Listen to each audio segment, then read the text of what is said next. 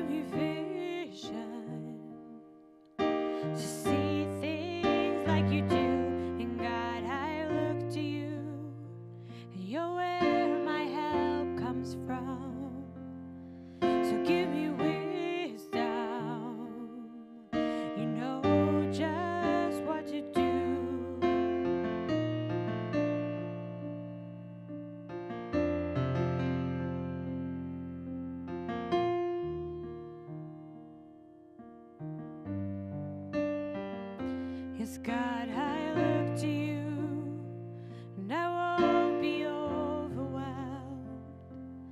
So give me vision to see things like you do. And God, I look to you, and you're where my help comes from. And give me wisdom, you know just what to do.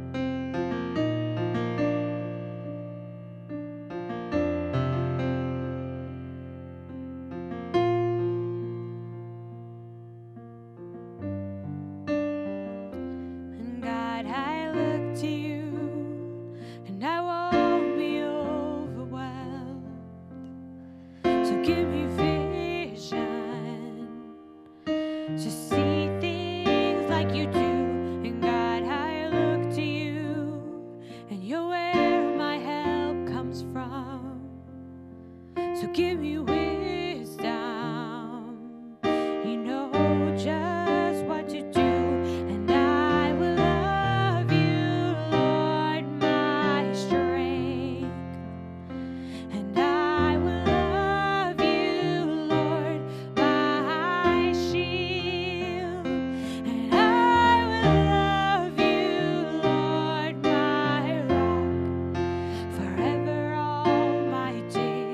I will love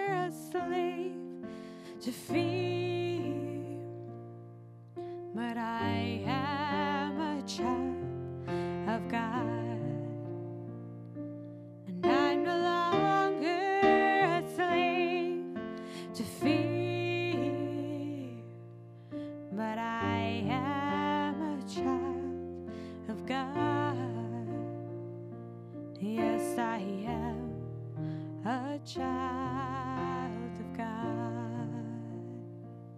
Father, we just thank you that we don't have to be slaves to fear, but you call us to be your children and to come into your presence and to honor you and to worship you. And so we come here this morning to give you the glory and to give you all blessing, Lord, because we believe that you are worthy and deserving of our praise and our adoration.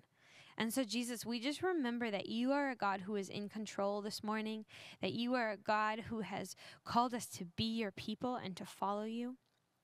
Jesus, I thank you for your perfect love that casts out all fear, that we get to come before you in boldness and confidence, knowing that you are our God, Lord, that we are your children and that you love us. And so we just thank you this morning for your presence and the ways that you are working in our lives.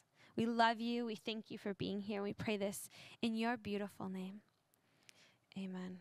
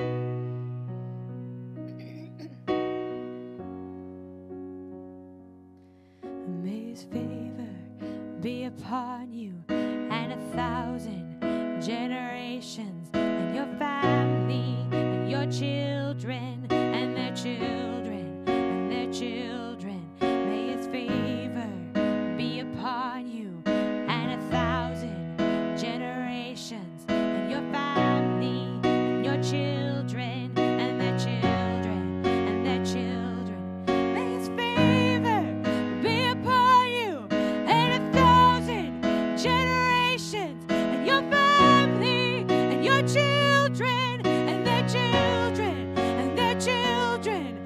May his favor be upon you and 1,000 generations, and your family and your children and their children and their children. May his presence go before you and behind you and beside you, all around you and within you. He is with you. He is with you in the morning, in the evening, in your coming and your going, in your weeping and rejoicing. He is for you. He is for you. He is for you. He is for you. He is for you. He is for you. He is for you. He is for you. And amen.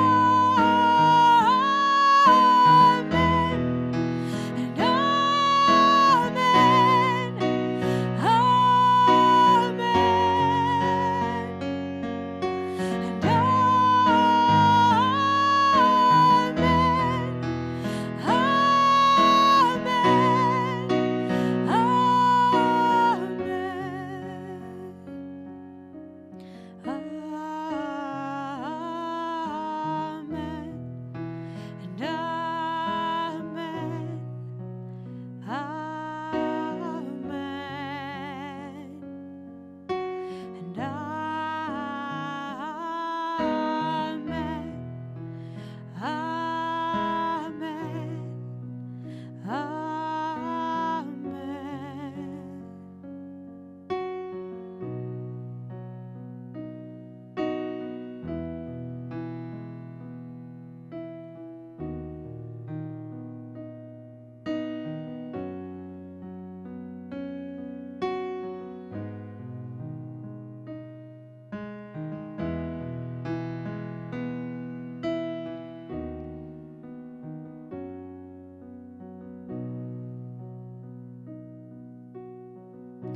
The Lord bless you and keep you, and make his face shine upon you, be gracious to you. The Lord turn his face toward you and give you peace.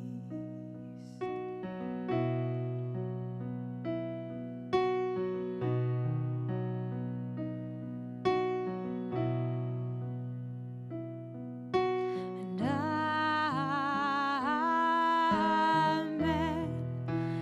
Amen. Amen.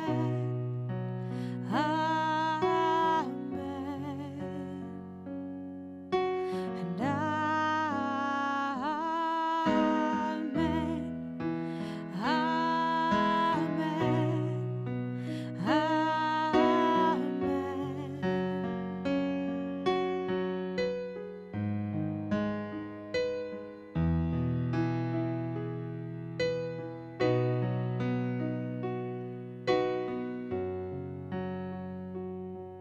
May his favor be upon you and 1,000 generations, and your family and your children and their children and their children.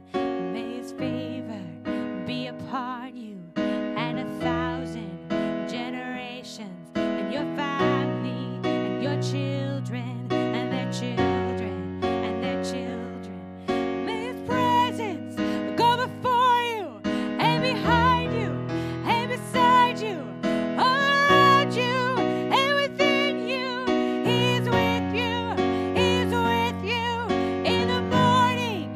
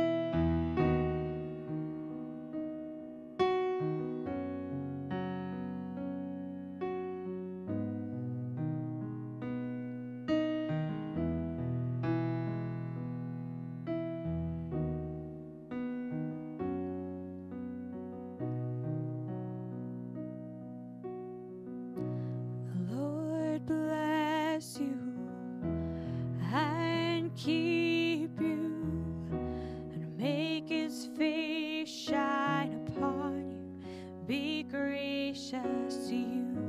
The Lord turn his face toward you and give you peace.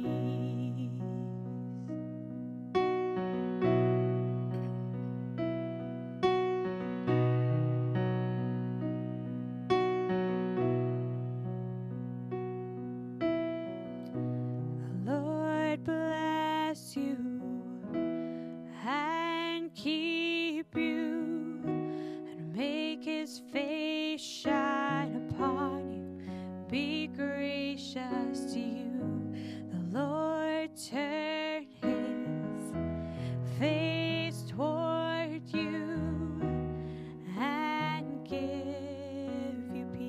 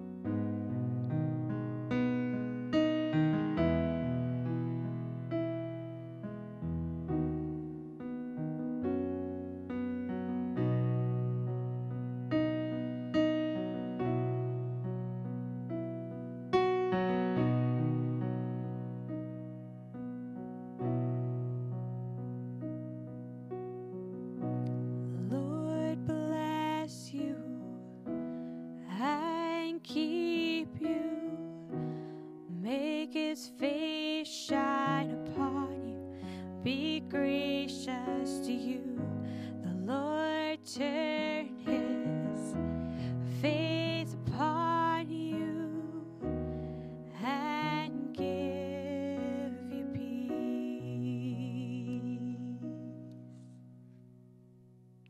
Good morning. We want to invite you to join us this morning as we begin our worship service, as we come before the Lord and we turn to him and we remember who he is and that we are called to be a people who walks in his ways and follows his words. We want to know the words that he speaks.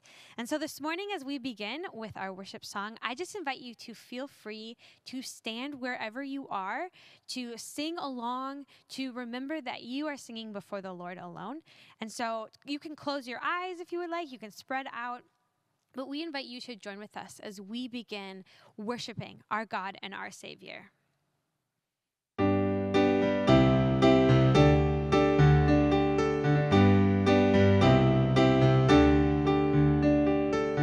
We stand and lift up our hands, for the joy of the Lord is our strength. We bow down and worship him now. How great, how awesome is he? Together we sing.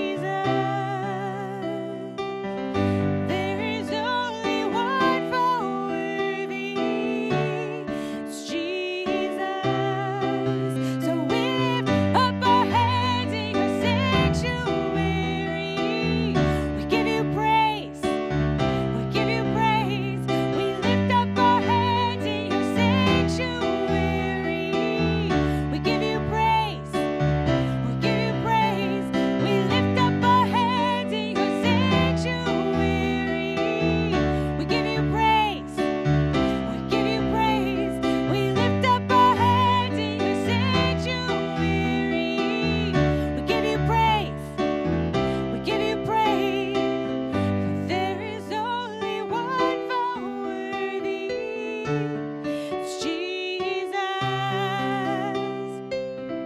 There is only one more worthy. It's Jesus. There is only one more worthy. It's Jesus.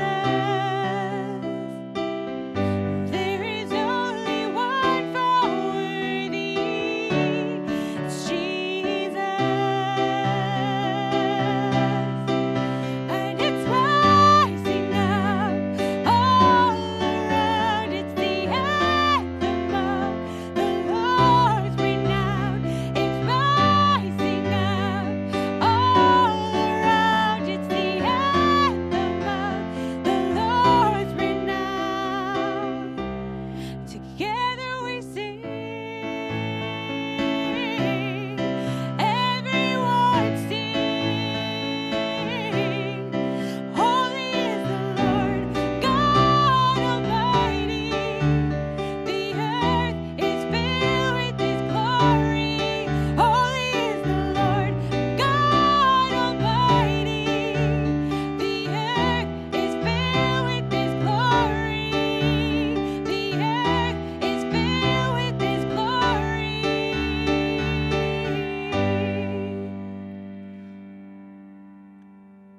Well, good morning, and we are so glad that you're here to join us. And Sunday mornings are a wonderful time that we remind ourselves of who God is, and we remind ourselves of His love and His grace and His mission in the world. And we just know that these times are difficult for many of you. There are just various ways that you are suffering and rolling with things. Some of us just have that deep, dull ache of just wanting to be together too. And it's important that we all reflect on the fact that even in this moment, we are expressing worship to God by honoring those most vulnerable among us, the least of these. And so that too is an act of worship as we gather this morning. And as Romans 12:1 says, that we offer a living sacrifice, and that's what we're doing in these times. It's also a wonderful time for us to reflect upon the early church who worshiped in their homes and then went out to their neighborhoods. It was beyond the walls of a church building, and they worshiped and did the mission of God in their neighborhoods. So we rejoice in that today, and we hope that today reminds and inspires you with what God is speaking and who He is in our world. A few things as we gather together. First off, the Love Your Neighbor project continues. We have just some recent donations that have just put this in a good spot especially, and so if you have any needs for this project, we want to welcome that. This is a great opportunity. We want to encourage you to be reaching out to your neighbor, offering those means of encouragement in this time that might speak to others or that might just lift somebody else up, just expressing love to them. If you have a project, maybe you don't have the funds to do it, we want to support that. If you need a little extra funds that could expand out what your idea is, we want to support that too. And so please consider this Love Your Neighbor project in a good way. And I know my family and I engaged it this past week, and we support a local business and went around to our neighbors, and we just got to know them a little bit more. And it was just some great conversations, some even ones that were richer than any we've had before. So we just encourage you, be out there, support your neighbor, and love them. We're going to have a summer book club this year too, and one of the most challenging questions of our times is, what does it mean to follow Jesus in our modern times? And so we are going to be reading a book together that explores that, and just having some conversation and see what conversations come up out of that. If you'd like to be a part of that, you can check that out online, sign up through the e-news, or just send an email to the office on that, and we will get you connected. Also, if there is any issue with funding, if you can't afford the book right now, we will provide that, so we can talk about that. So please, just let us know. We want to make sure if you want to be a part of it, you can. In a couple weeks, we are going to be starting a 2-week series on Refresh Your Life, learning from COVID-19 times. We are all in a unique season of life right now where we've all had some time to reflect, and that in God's providence and sovereignty, He's been speaking to us, and that He's working something good in the midst of these challenges and these difficulties. This series is going to be an opportunity for a couple weeks just to reflect on what He has spoken to us and what might He be inviting you into for new ways in your life in this time. So we'll have a resource along with that and some other things, and there'll be more to come on that. But join us for that in a couple weeks to refresh your life. And finally, today is Memorial Day. And so as a part of that, we just remember and we give thanks to those who have served in the military and those who have given of their lives in that. And we are thankful for their sacrifice. And scriptures tell us no greater love is there than this, that one lays down their life for their friends. And so we remember those sacrifices today, and even remember them as we continue to sacrifice our lives as we go out into the world as followers of Jesus too. And whatever your sacrifice is, we hope that you live into that. But we thank you, those who have served and the families that are remembering those people. Let's take the opportunity now, though, and let's turn our hearts to God in prayer. Father, we gather today by your Holy Spirit to remember our hope that is not in this world, but a hope revealed through your Son, Jesus. We have been experiencing that all the things of this life are temporary, whether it's our health or even the opportunity to connect, and we have been humbled, O Lord. But we are reminded there is a Savior and a King under who all things will be as they were meant to be. There is a coming kingdom. And so we take comfort that this hope cannot be removed or taken from us, but is found in you, that the joy of the Lord is our strength, as we just sang. We thank you for those who have given their lives in service to others for this country. Many had their lives cut short for that.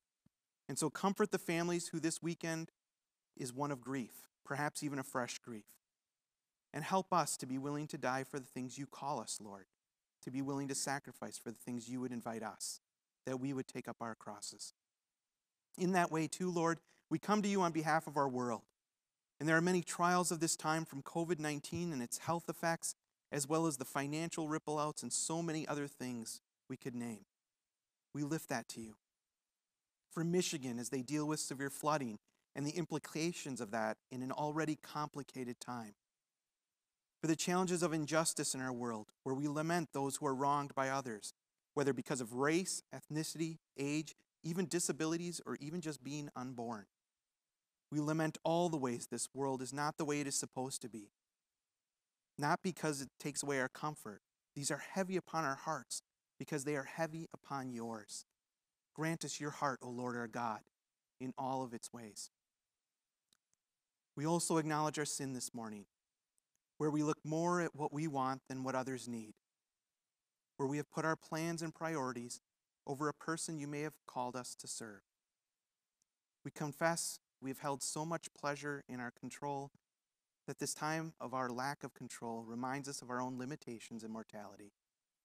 We confess that as we confess, our minds will go to think of others' wrongs in these things and not our own wrongs. But in this moment, Lord, we ask for your forgiveness. Help us to live with you as the source of our life, that it would not be ourselves, not our circumstances, not others, but that you would be the source of all life and all hope. And we gather today under your firm, strong, and gracious hands, knowing that you go before us and you go with us. You are already in the future that is going to be. And we take comfort that you see all things. Nothing escapes your sight. And so we also want to come with some prayer requests as well. And friends, I just invite you to respond as you might feel silently in your hearts on these various prayer buds. One thing, I pray for the sick, isolated, or those suffering.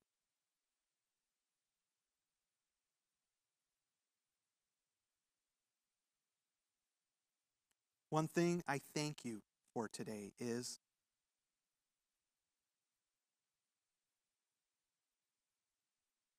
one thing I pray for the kiddos, youth, and university students as they complete studies is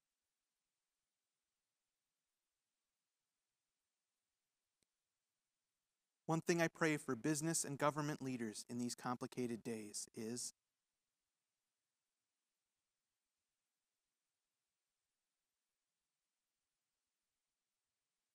one thing I pray for my blessed person or someone in my life who needs more of Jesus is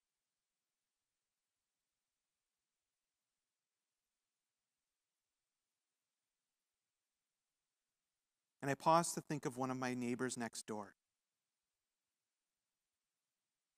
One prayer I lift for them is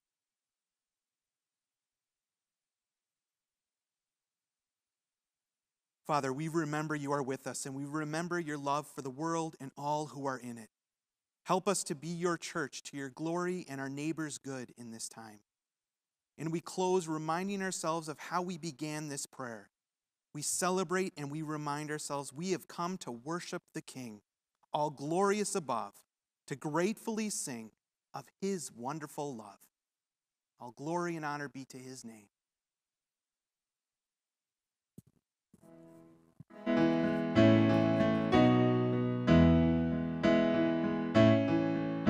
No, worship the King, all glorious above, and gratefully sing his wonderful love. Our shield and defender, the ancient of days, pavilioned in splendor and girded with praise. No, tell of his might, oh, sing of his grace, whose robe is the light and canopy space. His chariots of wrath, the deep thunder clouds fall.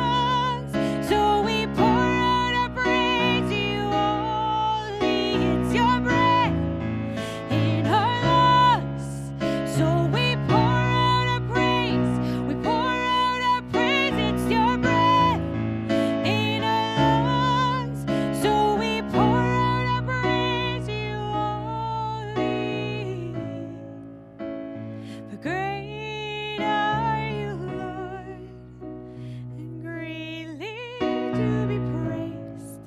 We sing, great are you, Lord.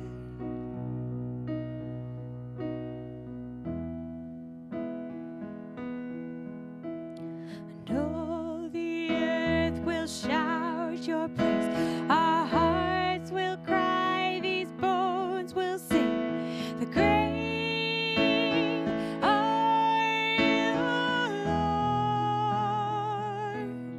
And all the earth will shout your praise. Our hearts will cry, these bones will sing. The great are you, Lord. And all the earth will shout your praise. Our hearts will cry, these bones will sing. The great are you, Lord. It's your breath in our lungs, so we pour out our praise. We pour out our praise. It's your breath in our lungs, so we pour out our praise. You only. It's your breath in our lungs, so we pour out our praise. We pour out our praise. It's your breath in our lungs, so we pour out our praise. You only. For great are you, Lord, and greatly to be praised. We sing, great are you, Lord, forever all our days. We sing, great are you, Lord, and we will bless your name and sing, great are you, Lord. As we move into our next song, we'll be moving into our time of offering. So we want to invite you to click on the link that is in the description box. That will take you to our online giving. And we invite you just in this season that as we are trusting the Lord in so many ways, that one of the ways we also get to trust him is the ways that he provides for all that we need. Because we believe that the Lord knows each need that we have in our life, each want that needs to be met. I think that we see in scripture that the Lord is faithful to his people. He is faithful to his children.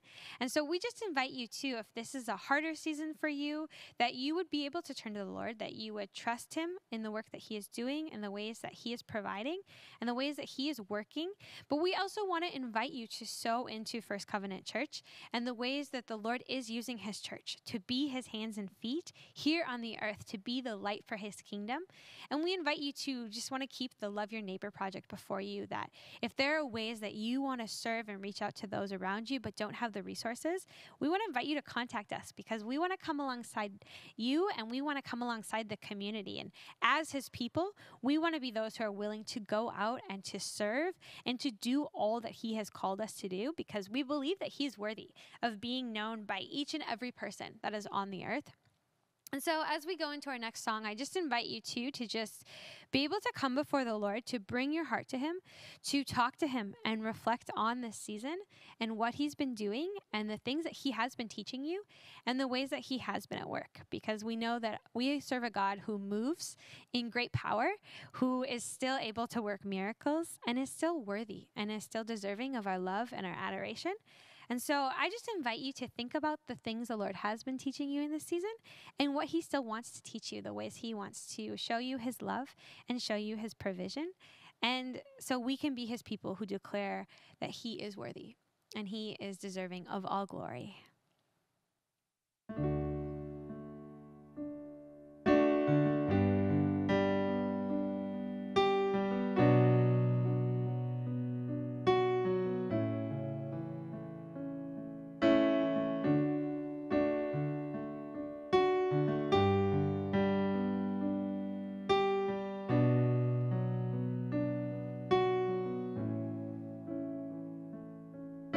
Who's fallen from the clouds, a strange and lonely sound. I hear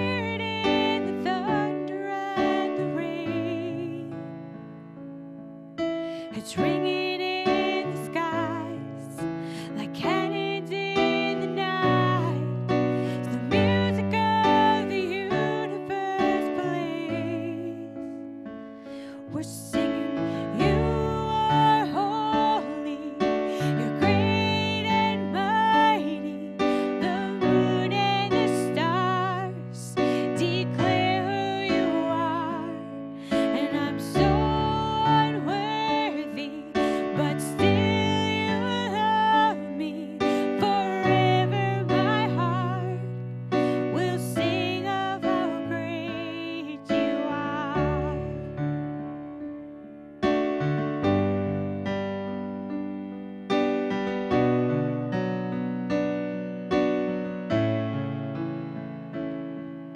And beautiful and free, the song of galaxies, reaching far beyond the Milky Way. Let's join in with the sound. Come on, let's sing it out as the music of the universe plays. For you are holy, you're great and mighty. The moon and the stars declare who you are. And I'm so unworthy, but still you love me. Forever my heart will sing of you. And all glory, honor, power is yours. Amen. All glory, honor, power is yours. Amen. All glory, honor, power is yours. Forever. Amen.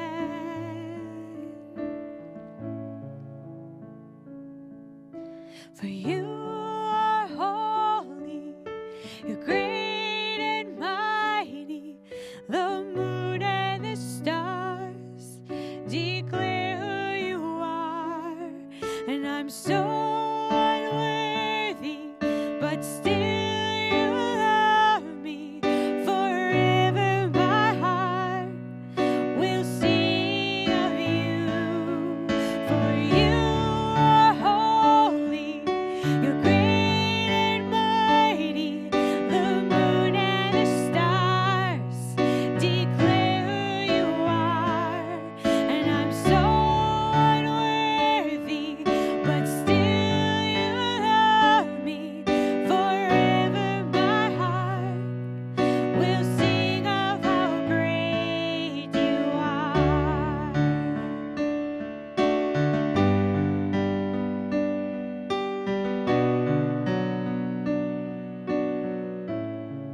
Father, we just thank you that you are great and mighty, that there is no one else who is like you, that truly, truly there is no one who can compare to your glory and to your might, Lord. And so we just come and we thank you for your love. Lord, we know that we were unworthy of being loved, of being saved, and yet while we were still sinners, you died for us, and you've offered us life. And so we thank you for that this morning, and we come to praise you today and to remember all that you've given us, that you've saved us from death, that you've saved us from an eternity of being separated from you. But Lord, that you call us to follow you, and that we will get to spend all of eternity with you in your presence, that we will know you more and more each day. So Lord, we just thank you for that gift. We ask that you would help us to walk in ways that are worthy of being your children, of ways that proclaim the truth of who we know you to be, that show the world that truly, God, you alone are the Lord, and you alone are good. We love you. We thank you for who you are. And we pray this in your beautiful name. Amen. Good morning, church. In the New Testament letters, especially the New Testament letters written by the Apostle Paul, we find many different passages which speak to life as a disciple of Jesus, what it means to follow as a Christian disciple. One of those passages that spells out in very practical terms some of the implications of what it means to be a Christ follower come to us from Paul's letter to the Ephesian church. I'd like to read beginning in chapter 4 with verse 25 and continuing on through verse 2 of chapter 5 in this Ephesian letter. Therefore, each of you must put off falsehood and speak truthfully to his neighbor, for we all are all members of one body. In your anger, do not sin. Do not let the sun go down while you are still angry. And do not give the devil a foothold. He who has been stealing must steal no longer, but must work, doing something useful with his own hands, that he may have something to share with those in need. Do not let any unwholesome talk come out of your mouths, but only what is helpful for building others up according to their needs, that it may benefit those who listen. And do not grieve the Holy Spirit of God, with whom you were sealed for the day of redemption. Get rid of all bitterness, rage, and anger, brawling and slander, along with every form of malice. Be kind and compassionate to one another, forgiving each other just as in Christ God forgives you. Be imitators of God, therefore, as dearly loved children who live a life of love, just as Christ loved us and gave himself up for us as a fragrant offering and a sacrifice to God. Before this pandemic called COVID-19 came into our lives, we used to be able to go into bookstores and browse through those various sections and find something that would be appealing and helpful to our lives as we chose something to entertain us, to educate us, to bring us a new insight that we were looking to gain. Sections like fiction or nonfiction or devotional helps or self-help books of various kinds, all of those were available as we would browse through, pick up books, look through them briefly, and then decide whether it was worth our purchase. Now we're limited to places like Amazon, where we order that book and we base our decision on the brief description that is given on that online account, and we never actually hold that book in our hands and look through it until it arrives on our doorstep a few days after we have ordered it. A few years ago, an author by the name of Malcolm Gladwell wrote a very helpful book entitled Outliers. In that book, he basically tries to determine what factors are necessary to make a person successful in life. Is it a person's natural intelligence that determines success? Is it the family into which that person has been born that determines success? Is it because there are some people among us who are born with extraordinary natural athletic abilities that go far beyond the natural average person? Certainly all of those factors play a role in helping to determine whether or not a person is going to succeed in whatever endeavor it is that he or she is attempting. But as significant as all of those factors are, Gladwell's basic conclusion, when all of those other factors are factored in, is that there are really two key elements that determine whether or not a person is going to achieve success. Those two factors, according to Gladwell at least, are potential and practice. I'm sure you're all aware that this summer was supposed to be the competition that rolls around every 4 years called the Olympic Games. They were scheduled to happen in Tokyo, and because of our COVID-19 realities, that experience has been postponed at least for a year to 2021 before those games can be held. Maybe it's because those games are not going to be happening this summer that I have found myself thinking about various athletic competitions from previous Olympics. Many of you perhaps recognize the name of Gabby Douglas. She was one of our American gymnastic team that represented the United States both in 2012 and in 2016. In fact, in the 2012 games, Gabby Douglas won the all-around gold medal, recognizing her as the top gymnast in the world who was competing in that particular Olympic competition. If you were to Google the name of Gabby Douglas, you would find, among other things, that she has written a book that describes her life leading up to and continuing through those 2012 Olympic Games.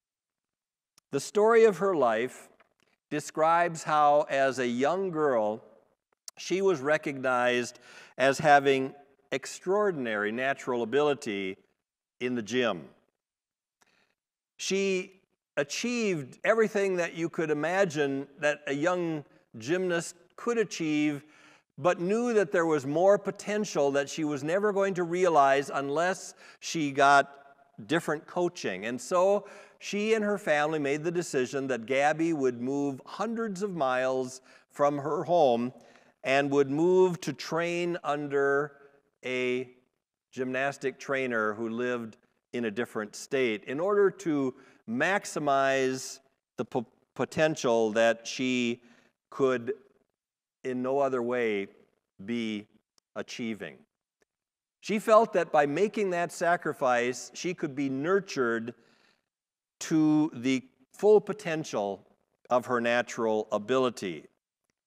Now, it's obvious that people like Gabby Douglas have athletic ability that far surpasses probably all of us. But underlying all of that great potential that she had as an athlete was the underlying reality that she dedicated herself to spending literally thousands of hours in the gym practicing the various skills that were necessary to compete at an Olympic level.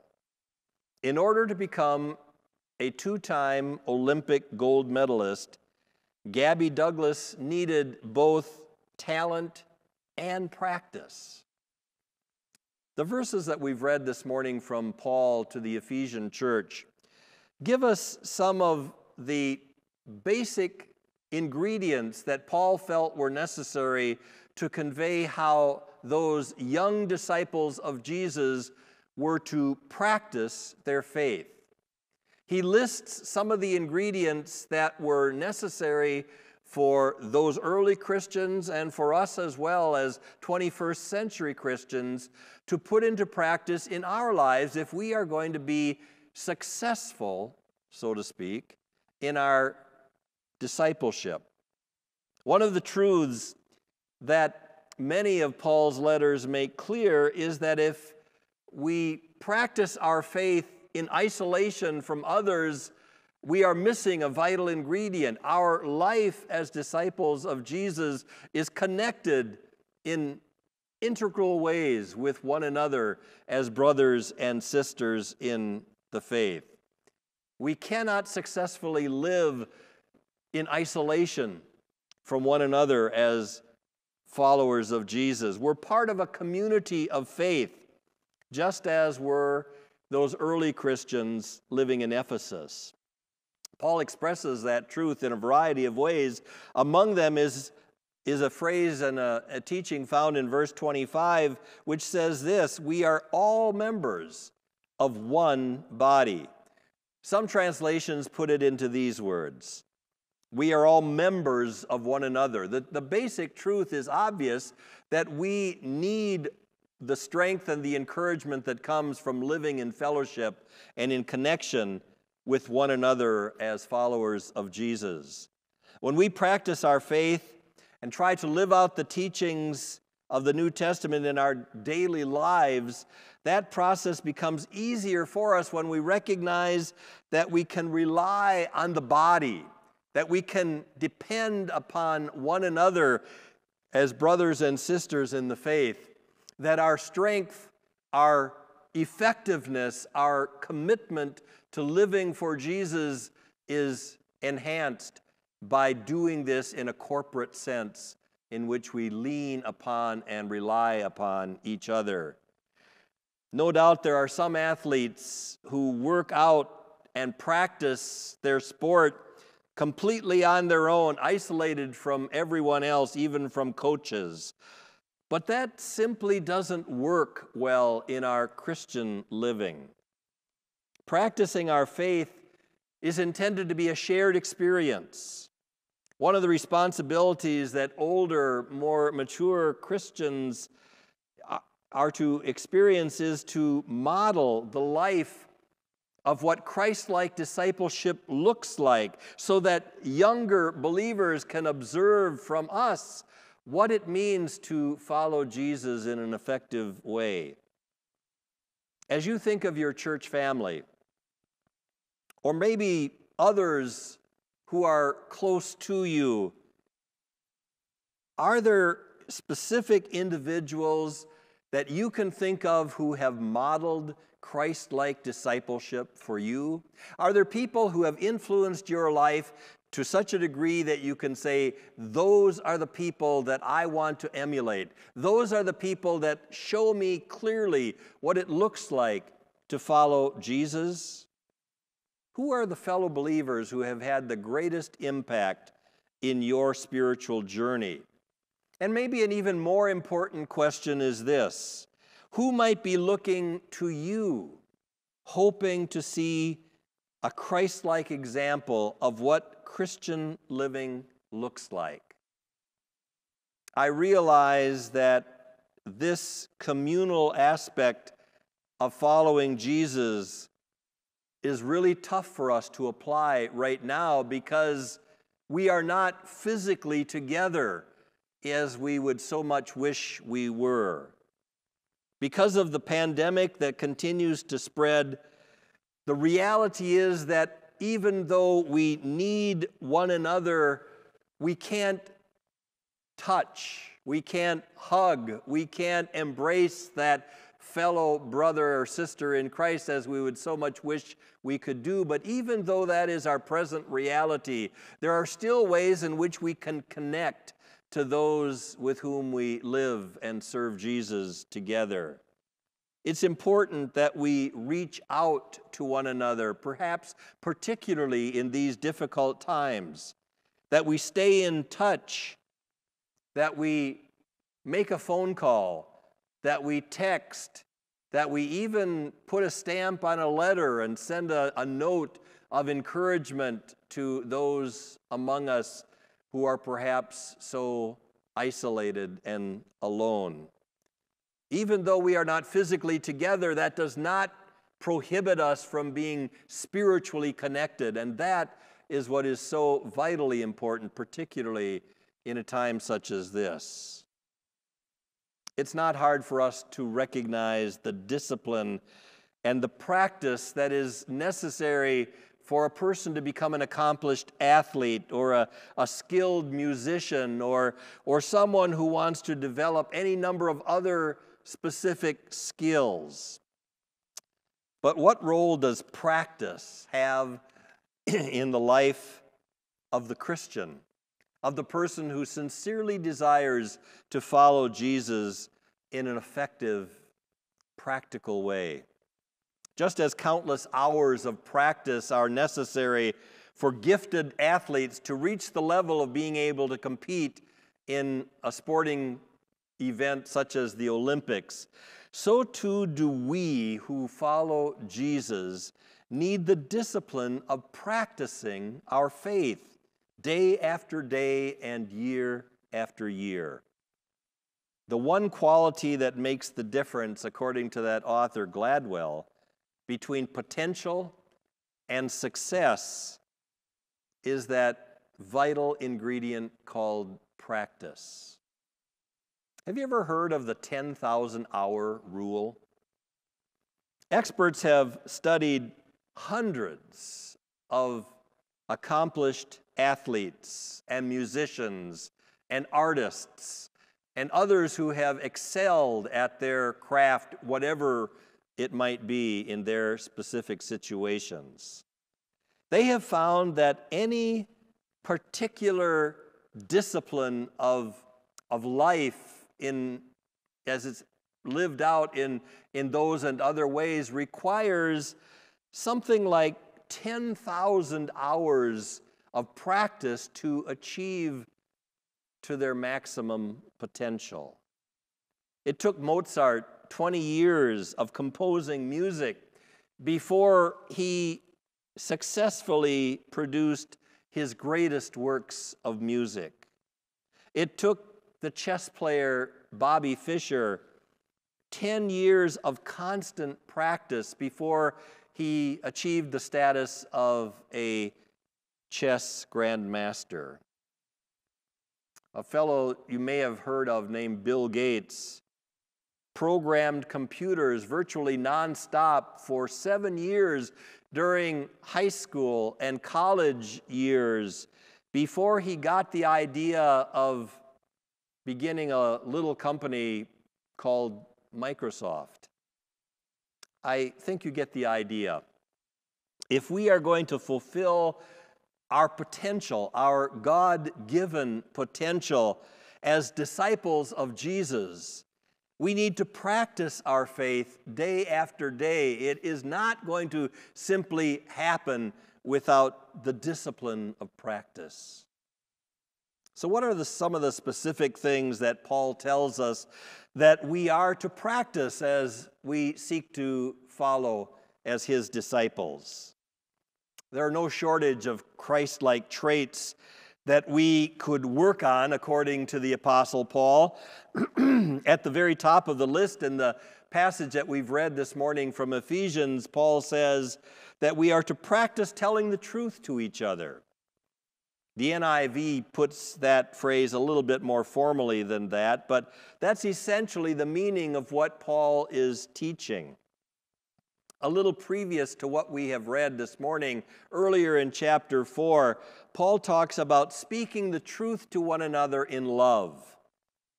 Practice is not something that we need simply when we're trying to develop a physical skill or working on developing a helpful habit. It's also something that we need to put into practice if we are going to keep that skill sharp. It's not something that simply we arrive at a certain level and that's it. We don't have to worry about ever practicing again because we've mastered that particular area of achievement. It's an ongoing process that Paul insists is a lifelong journey. Telling the truth to each other, even when that truth hurts a bit, is the glue that helps to hold the body of Christ together. On the other hand, lying, Paul suggests, creates a constant cloud of suspicion among believers. Paul was advising that church of Ephesus to practice telling the truth regularly.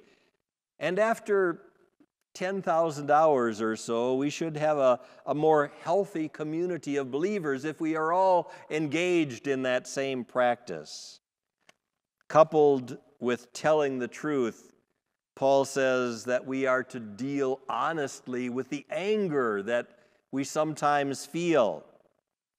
To be perfectly honest, I don't think this is an area of Christian living where very many of us do too well. Anger is something that we tend to suppress. It's something that we bury rather than acknowledge and deal with. Anger is often the byproduct of failing to deal openly and honestly with each other as members of the body of Christ. If we're angry with someone, we don't necessarily have to unload all of that anger by telling that person what an idiot we think he is because of what they have done. or to question how that person could possibly have been so immature to do whatever it is that they have done, and put them down because of our supposed superiority. But Paul does encourage us to sit down with that person so that we can work out whatever the issues are that might separate us, so that we don't let that anger that we carry inside us fester until it becomes resentment and ultimately even hatred. Practice telling the truth to one another, Paul insists, is the right method of dealing with that occasional feeling of antagonism that we have toward one another. Paul's next item on his list refers to not stealing from one another. At first glance, that seems so obvious that why would we even need to mention it? Why would it even be of concern? Because obviously we aren't supposed to steal the belongings of others. I think that I could safely say that I know you well enough to realize that you're not likely to go sneaking over to your neighbor's house when they're not home and rummage through their stuff looking for something that might be helpful for you to take and to use. But there's more to stealing than just walking off with someone's property so that you can make it your own. Paul insists that stealing ultimately breaks down community. It causes the thief to think only of his own needs and own desires and not anyone else's. When Paul encourages us not to steal from one another, he also goes on to add that we are to have something to share with those who are in need. He's reminding us of the same truth that he writes about in other letters, where Christians are encouraged to put the needs of others ahead of their own needs. For Paul, this basic teaching about not stealing is wrapped in that protective layer of looking toward the needs of others and putting their interests and needs ahead of your own. For Paul, it seems to always come back to living in healthy relationship with others in the community of faith, and that is the foundation of what it means to practice this discipline of putting the needs of others ahead of our own. During these shelter-in-place days, Linda and I have found ourselves watching some of the old TV classics from the 1960s. Shows including Andy Griffith and his friend Barney Fife. One of the things that strikes me about watching those old TV shows from decades ago is how clean the language is of those shows. There aren't any four-letter words used that make the listener uncomfortable with the dialogue that's going on in that particular show. Now compare that mode of communicating from the 60s to what we see on TV shows of today or movies that we might see. There are some who have suggested that foul language is really no big deal. It's just part of our vocabulary, and therefore it shouldn't be offensive to anyone. But Paul disagrees vehemently. In verse 29, Paul says, "Do not let any unwholesome talk come out of your mouths, but only what is helpful in building others up."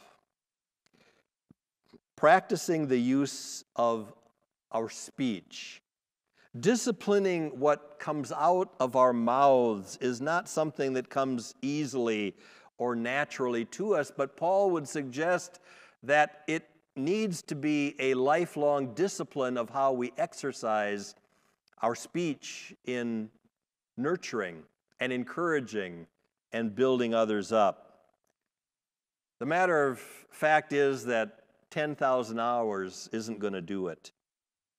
But that length of time would at least be a good starting point in helping us to make that part of our character as disciples of Jesus, that it becomes an ingrained habit of how we communicate to one another.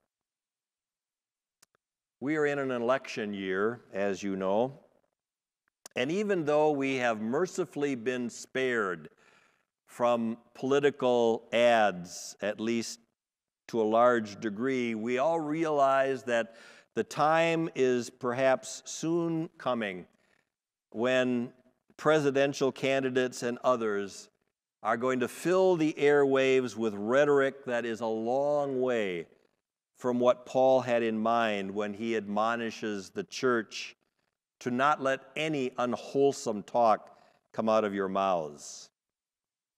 Regardless of what any particular politician may do, let's make sure that we use our speech in such a way that we enhance the spiritual development of others, that we nurture and encourage and build up one another, even through the speech that we use and the affirmations that we share.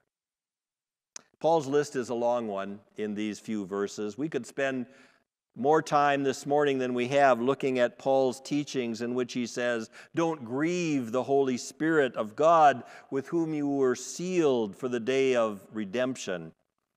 But that short teaching of what Paul means by that instruction would simply be, practice living for Jesus with such consistency that the Holy Spirit within us assures us that the Lord is being honored by how we live our lives as disciples.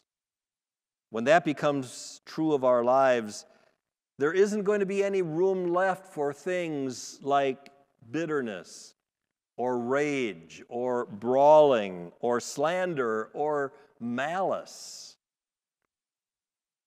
Instead, our lives will demonstrate kindness and compassion and a willingness to forgive each other, even in those times when we would just as soon hold on to our grudge for a bit longer. For Paul, the bottom line of all of this comes down to practicing our faith by becoming imitators of God. Isn't that really what each of us desires? Isn't that what we would want to set as a goal of our lives? To live our lives together for Jesus in such a way that we are imitating the very nature of God. It sounds like an insurmountable goal, but according to Paul, it is the goal that is worth our striving for each day as we seek to practice our faith. Some of you may have noticed that I chose a rather familiar phrase for the title of this morning's sermon. Practice makes perfect.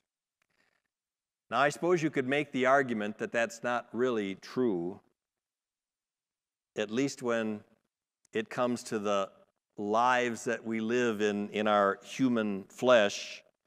Even that athlete who practices for countless hours over many years will make mistakes when the pressure of competition is on. Just ask any of those hundreds of Olympic athletes who have not earned a gold medal. But perfect means something a bit different for us who are Christ followers.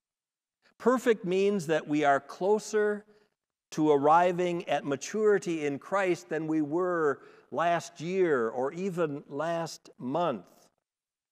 We are living our lives in such a way that we are striving toward the goal that lies before us to become complete, fulfilled, mature in our lives as disciples.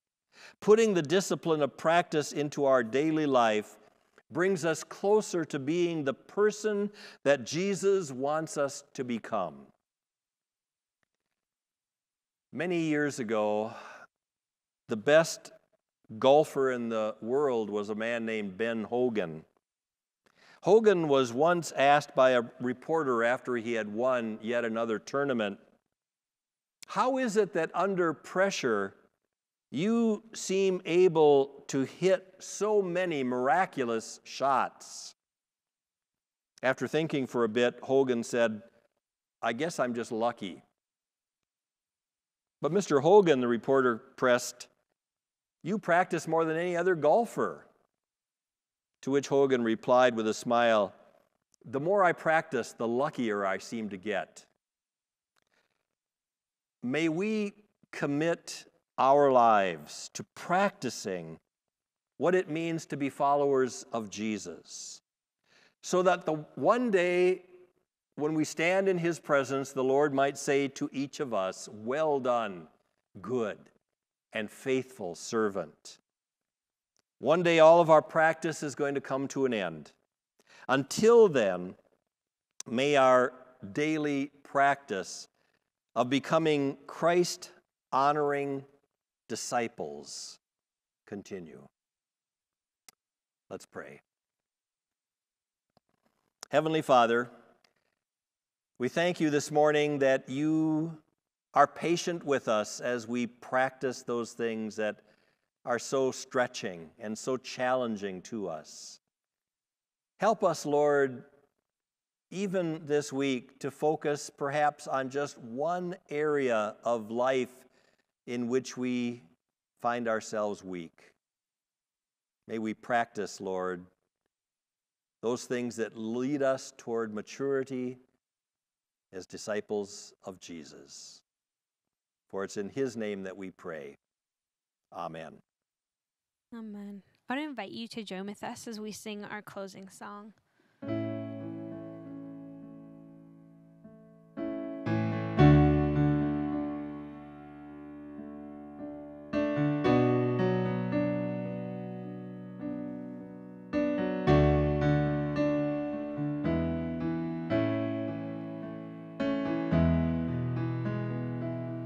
Did you feel the mountains tremble? Did you hear the oceans roar? When the people rose to sing of Jesus Christ, the risen Lord. Did you feel the people tremble? Did you hear the singers roar? When the lost began to sing of Jesus Christ, the saving Lord. And we can see that God, you're moving a mighty river through the nations. When young and old return to Jesus, flee away, you heavenly gates. Prepare the way of the risen Lord.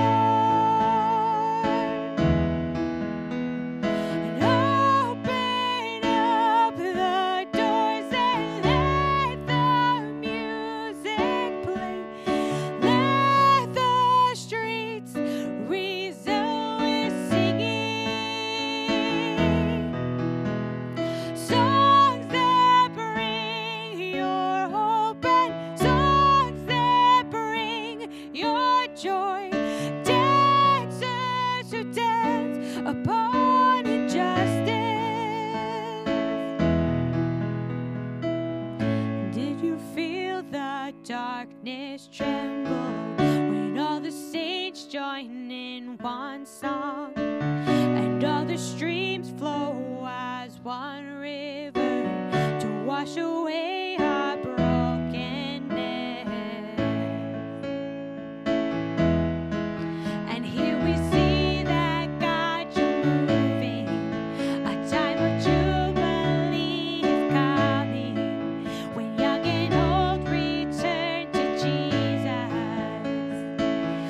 Flee away, you heavenly gates. Prepare the way of the risen Lord.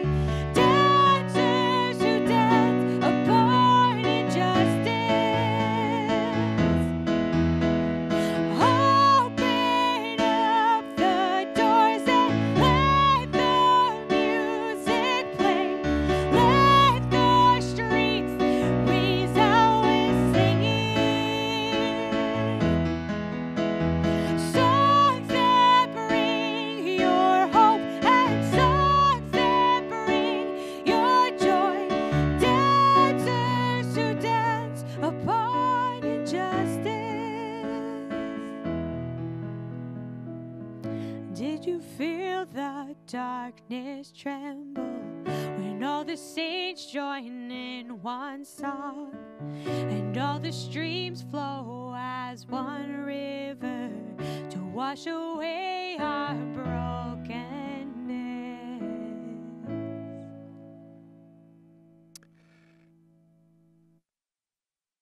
As we conclude this morning, hear these words of benediction. Now may the God of peace, who through the blood of the eternal covenant brought back from the dead our Lord Jesus Christ, that great shepherd of the sheep, equip you with everything good for doing his will, and may he work in us what is pleasing to him through Jesus Christ, to whom be glory forever and ever. Amen.